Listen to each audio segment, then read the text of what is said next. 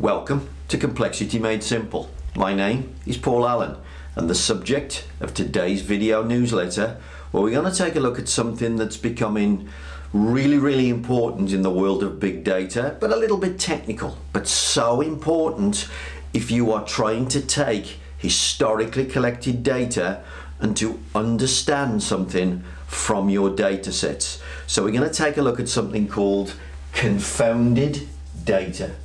So this is, as I say, it's a little bit technical, but this is super important.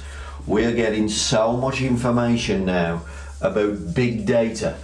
We're going to take huge data sets from computers that have collected everything from a production facility, and somehow we're going to run it through some magic software, and we're going to learn something that we couldn't learn by normal means.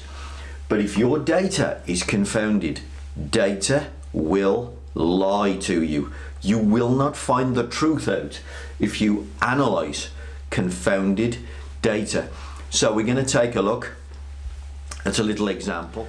Well, if you'd like to see more of that video, please just click on the link down below. And if there's any other subject that you'd like us to cover on the International Lean Six Sigma website, drop us a line. I hope to hear from you soon.